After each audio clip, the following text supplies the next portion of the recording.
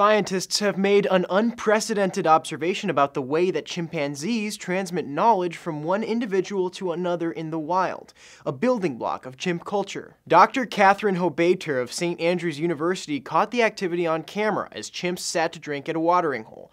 Chimps often use leaves like sponges to drink water, but here you can see the alpha male chimp grabbing moss to add to his leaf to absorb more water. Over time, Hobaiter observed how other chimps who saw that innovation started doing it themselves, until it had spread across the group. Hobaiter and her colleagues mapped the spread and created a model for it in the study, which you can find online in the journal PLOS ONE. She told the BBC, "We've been able to see the start of something new in a wild group spread from individual to individual, and that was the final piece in the puzzle to be able to say, yes, these differences in chimp behavior are cultural." Chimps have particularly interested humans since Jane Goodall's discovery some 50 years ago that chimps, our closest genetic relatives, use tools in a way we previously thought only humans did. Cultural transmission, the way animals share knowledge and teach behaviors to one another, has long been a point of interest, especially in primates. One of the older studies has to do with macaques in Japan learning to wash sweet potatoes given to them by researchers, and even using salt water to season them. And other Japanese macaques who lived near a mountain resort and were fed by patrons over time developed leisure activities like bathing in the resort's hot springs. But in both those cases, there was human intervention of some kind,